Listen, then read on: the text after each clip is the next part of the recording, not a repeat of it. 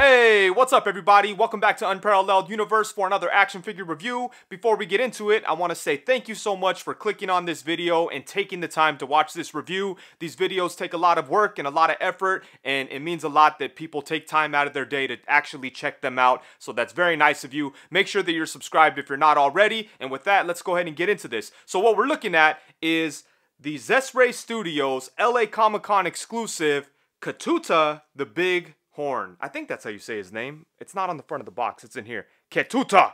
I think that's how you pronounce it. That's what we're going with. But yes, huge thank you to 5K Toys for sending this out to me to take a look at. I do appreciate it. This thing does look freaking awesome. Starting off with the box, we get some cool looking artwork up front of the character. Over here, we have an LA Comic-Con exclusive sticker. On this side of the box, it says LA Comic-Con exclusive. On the opposite side, it says Combatants, Fight for Glory. And then on the back, we get some really dope looking comic book style artwork. This looks amazing right here. And this is a slip cover, so let's go ahead and get this off real quick. Boom. Ooh, and there's a look at the figure. Damn. That thing looks crazy. They got some really dope photography on here. Really cool. Then we have some more comic book artwork on the side. On the back, we have the figure doing his thing, looking badass. And then down here, we have some information about the figure. That's really cool. So we get some like backstory on the character. Check out the artwork right there. Really cool. Man, this thing is huge. But yeah, enough about the good looking box here. Let's go ahead and get this big monster out of it and take a look. Alright, so here we have the big horn right out of the box. And damn, check this thing out, man. This figure is a straight up beast. Look at that. I love the design of these things. I think the XESRAY Studios has done a great job with the more human, gladiator, and like historic type of warriors. They've been killing it with those. But I've got to say, I think they jump up a couple of levels when it comes to like bigger, like more like fantasy inspired monsters, because this is the second one of these that I played with and I was really impressed with both of them. I have the one that's all black and we'll get him out in just a minute, but I think I like this one better because you're able to see the details a lot more, and they just did a great job with the paint, the red and like the different like black washes in there and everything. It looks amazing. But man, this is a great looking figure. And it's got good articulation for such a big, bulky character. So yeah, good stuff. I love the design. The sculpting work is nice. The paint is nice. And I like how you could remove all the armor and stuff like that. You know, like the forearm pieces. These are loose. The wraps around the lower legs could come off.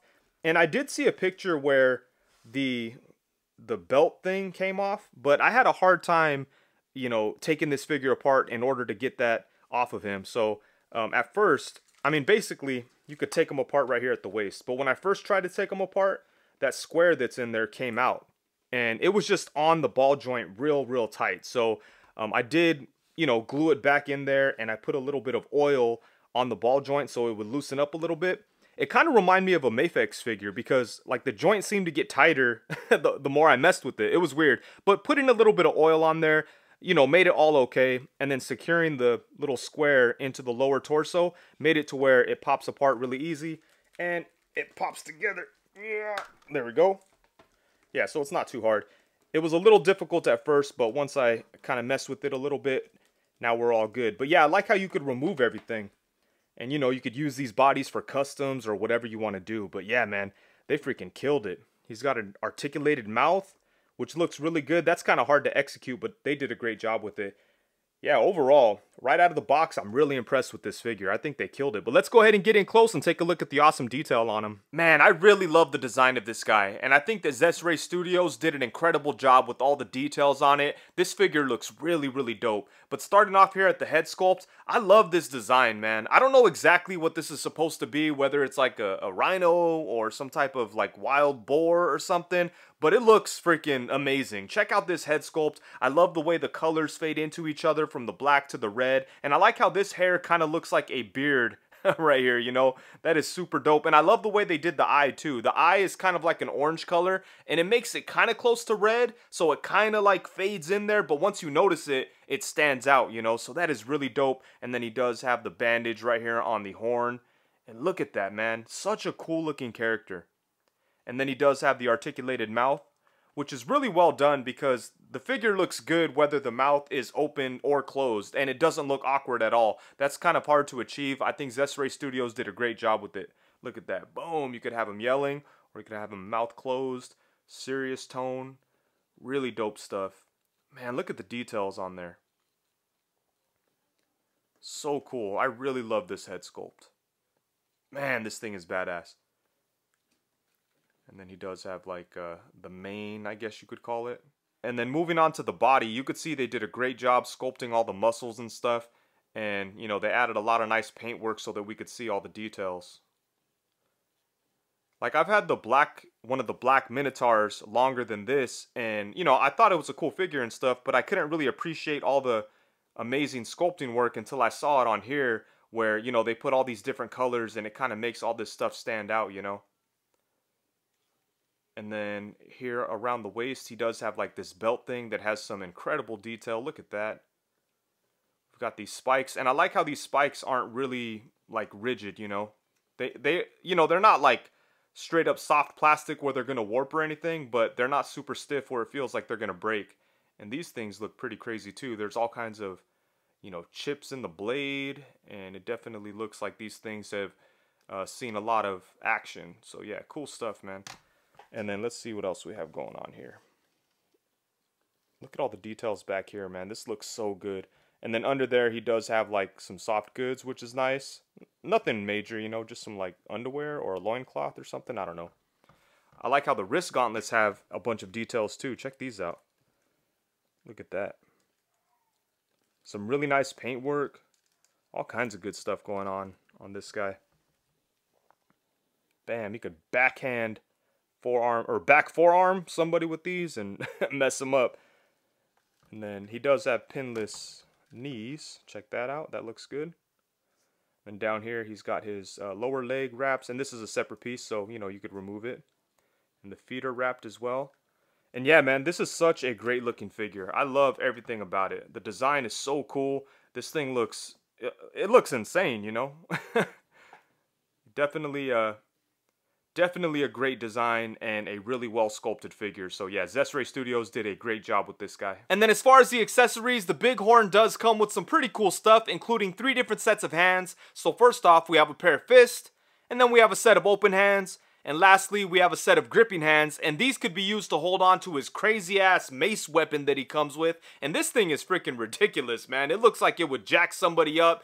So this is awesome, and he looks really good holding on to it. So this weapon is super dope. And then he does come with 2 different sets of feet. He has like a more human kind of looking set of feet, so that's cool. And then he comes with a pair of hoofs, and these kind of go a little bit better with the overall theme of the figure, you know, being like a rhinoceros or whatever. So these are really cool. I love the fact that he has 2 different sets of feet, so it kind of gives you like customizing options if you want to do different things. So that is really nice. So now for some size comparisons, we have the Bighorn alongside the Axie Toys Bloodblade, and then on the opposite side we have one of the Minotaurs from XESRAY Studios, and this guy does use the same body as the Bighorn, and man, I love the way these two look together. They've done a couple of different figures that use this body, you know, in like different colors or whatever, but to me, the red and the black are by far the best. They just look so striking, you know, they're eye-catching. I love the way they look together. They look like a couple of like, you know, war-bound brothers just ready to like destroy entire armies by themselves. I just love the vibe of these guys,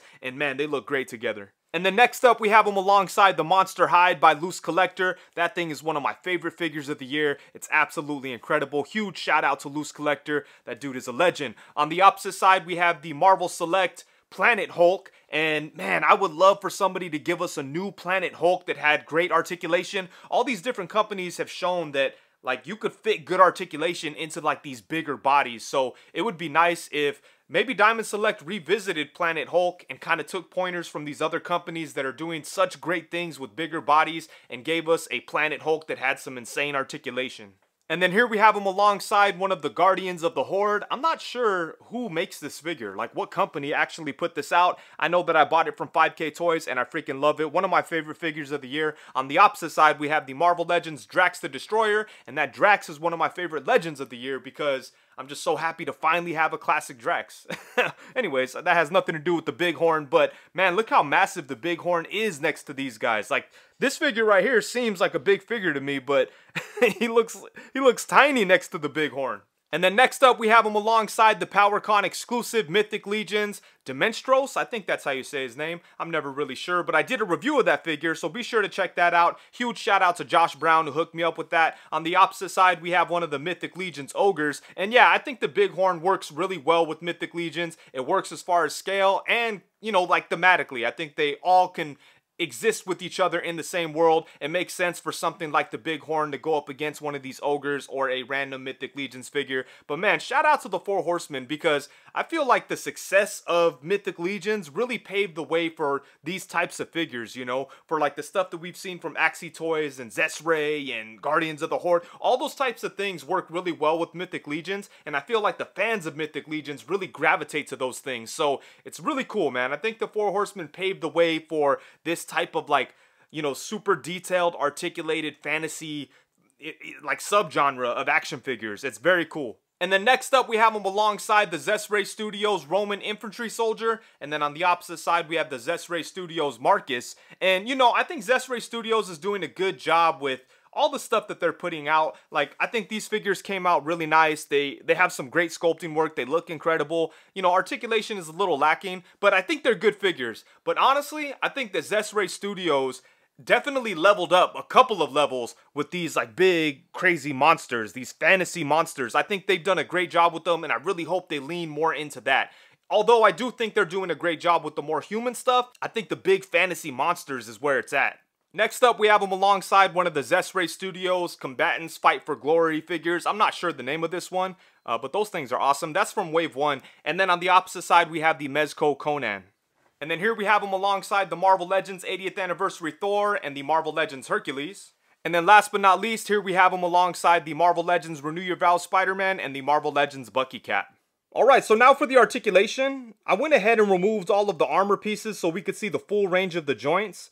And you know, I've got to say, I think that XESRAY Studios did a really good job of fitting in as much articulation as possible into this unique body style, you know? I think they did a great job with it. He's definitely a lot of fun to play with. Obviously, it's nothing over the top like a Revoltech figure or Spider-Man or whatever, but I think considering the design, I think XESRAY Studios did a pretty respectable job with the articulation, and as a result, I'm having a lot of fun playing around with this guy. But let's go ahead and see what we have going on, starting off at the head. So the head is on a ball peg joint, and obviously the head is a very unique shape, so it's not going to move like a normal head, but it does move side to side, which is pretty nice. And then it does rotate on that ball joint as well. You could only look up to about right there, so not a whole lot going on. And then it looks down to right there, which is pretty nice. You could definitely tilt it and do some pretty cool stuff, get some expressive poses out of it. The coolest thing about the articulation on the head area is obviously the articulated jaw. Boom, look at that. You can open his mouth up a pretty good amount. And it looks good when it's open and when it's closed. So they did a great job with the mouth. But yeah, the head, you know, it's limited, but it's to be expected. And then for the torso, he does have a diaphragm cut and a ball joint at the waist. And using both of those, we get some nice side to side. Can go back to about right there. And then it only goes forward only to about right there. And I do wish that it was able to go forward more, but still, this is, you know, this is pretty good. I am pretty happy with that. But check this out too. If you want to get him to crunch even more, you can rotate the lower abdomen, and it looks funny like this, obviously, but if you want to get him to crunch, boom, look at that. So that looks dope. If you're trying to do something that warrants him being crushed this much, you know? I mean, crunched forward this much. But yeah, there you go. So that's an option. And it would look weird from, you know, certain angles or whatever. Well, actually not. I mean, the whole lower part that would look weird is kind of covered up. So, you know, that's something you could do. I do wish that he got that much movement going forward just like this, you know, but still, the amount that's there is pretty good. And it's nice that there's workarounds to give it even more movement if you think that's necessary. So there you go. And then for the arms, he does have kind of a unique setup here. It looks like he has a butterfly joint, but it's not really like a normal butterfly joint. I guess the best way to explain it is that there's like a ball peg on the front part here, and that shoulder socket just kind of rotates on there. it's not like it's hinged to where, like, you know, it could hinge forward, back and forth like a butterfly joint. It just kind of rotates on that ball joint. But, I mean, it does help things out a little bit. Like, you know, it allows you to kind of move his shoulder area up so you could get his arms above his head. That way you could kind of have him holding his weapon above his head, you know. And that shoulder housing just kind of moves up and helps with that. So it's definitely useful, but it just kind of caught me by surprise because I was expecting like a normal butterfly joint. And it's a little different than normal, but still useful. Look at that. So that's pretty dope. And as you can see, the butterfly, or not the butterfly joint, the shoulder socket does kind of just rotate on the ball joint that's in there. Yeah, so interesting stuff. Then aside from that, he does have ball joints at the shoulders. So his arm could go all the way around. And then he does have upper bicep swivel. He has a single jointed elbow, but it does get pretty good range. And it also swivels right there. At the wrist, he has a ball joint with the hinge. So the hand could hinge any direction that you want, and then you could rotate on the ball joint there, do all kinds of stuff. So that's nice. And then for the legs, he does have ball joints, so his leg can kick forward to right there, which is pretty nice. You have to kind of rotate it outward a little bit, but not so much that it looks unnatural. It's still pretty good. Then you could kick to the side a really nice amount. Bam. So that's pretty good. He does have upper thigh swivel, kinda. It reminds me of like a NECA joint or a Mafex where, you know, there's a joint on the inside of the thigh there.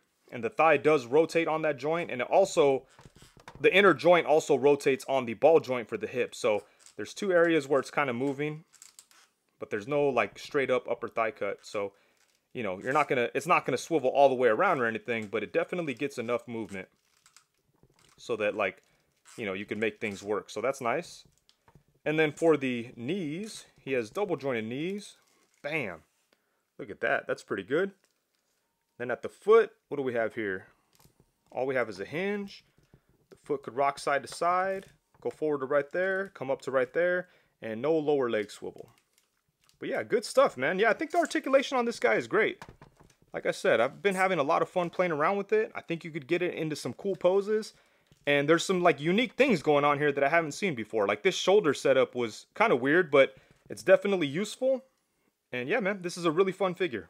Alrighty, so overall, at the end of the day, when the smoke clears, the dust settles, and it's all said and done, I think this is a really dope figure. I love the way it looks. It's a very cool looking character. The design is awesome. They did a great job with the sculpting work. There's a whole bunch of details. The paint is nice. I love the different shades of red on the skin. I like all the detail in the armor. I love the crazy looking head sculpt with the articulated mouth. Everything about this figure looks absolutely ridiculous. And, you know, like I said, I love the design. I think these things look so cool. The articulation is really nice on this guy. Obviously, he does have a big, unique body shape. So, you know, there's only so much you could do, but I think XESRAY Studios did a really nice job of putting in as much articulation as they possibly could. And as a result, I'm having a whole lot of fun posing this guy around. You could definitely get him into some dynamic poses, which is kind of, you know, that's kind of rare for a figure like this. But yeah, they killed it with the articulation, all things considered. And for the accessories, we get a bunch of cool stuff, you know. It's always nice to get extra hands and weapons. But the thing that's really cool is the fact that he comes with different sets of feet so that you could change things up and kind of change the design of the character. So that is always awesome. Speaking of the feet, I think XESRAY Studios has gotten a lot better with the, you know, how easy it is to interchange things. The first XESRAY Studio figures I had, the feet looked like they were supposed to come off, but I couldn't get them off. I had to heat them up and all kinds of stuff. But with the more recent things, I'm able to just pop stuff apart and it works out pretty good. So his feet come off really easy. It's, you know, it's very simple to switch out the feet, so that's always nice. But yeah, man, I think this is a really, really dope figure, and I just love the design. And, you know, the comic artwork on the packaging makes me love the design more, because when I see the artwork on the box, I'm like, damn, what's the story behind this, you know? And being that I don't know anything about these characters, I like to have stuff like this because you kind of start making up your own stories, and that's always fun. And yeah, man, I like it. I like this guy quite a bit. It's going to look dope on the shelf along with the Black Minotaur that I have from XESRAY Studios. And I would love to see them do more monsters and bigger, unique bodies. They kill it with the gladiators and stuff, but these things right here are on a different level. So hopefully XESRAY Studios leans into more of this stuff because this thing is amazing. If you're interested in getting this figure, you could pick it up at LA Comic-Con. It is a LA Comic-Con exclusive. That's happening this December. They have some other really cool exclusives that I'm hoping to get my hands on. I don't think I'm going to be able to go to the convention, but I would love to get some of the things that they're going to have available. But yeah, if you're interested in this, that's where you could get it. Huge thank you to 5K Toys for sending this out to me to take a look at. You guys are awesome. I do appreciate it. And with that, I think that's it. Thank you so much for watching. Please be sure to like, comment, subscribe, and all that good stuff. Also, be sure to hit the bell notification so you know every time that I go live. Thank you very much. Peace.